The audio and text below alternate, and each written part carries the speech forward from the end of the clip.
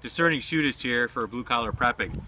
In the past few weeks I've talked about, becoming better acquainted with your community, schmoozing with your community, and the gains that you get from that for very little if no actual loss of financial costs, but maybe a little bit of sweat equity. Of course, next to one of my most favorite gains through that is, my chicken coop and my beautiful ladies that produce eggs for me. However, there's one other way that you could do that I haven't talked about, and it's not neighborhood watch groups, or it's not volunteering for the Boy Scouts, but it's similar. It's volunteering for your local community emergency response team, or, as we also have in Michigan besides CERT teams, are your voluntary defense forces.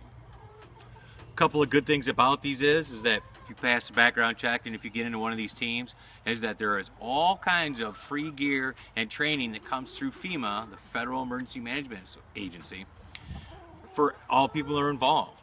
It's training, it's the same training that all law enforcement and all these other people get that work for the government that will do these emergency response things, but you get them as a civilian, and it's paid for.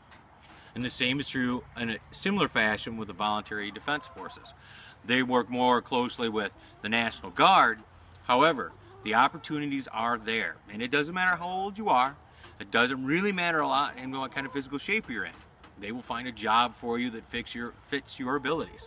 So the ultimate, gain here about schmoozing your community, building better and stronger communities, getting some gear and getting some fabulous training on the taxpayer dime instead of actually putting money out of your own pocket.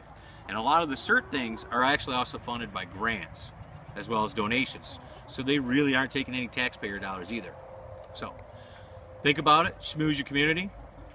This is the end of the post today for the Forgetful Frugal Friday. Be good, be safe, and if you can't be safe, be good and dangerous.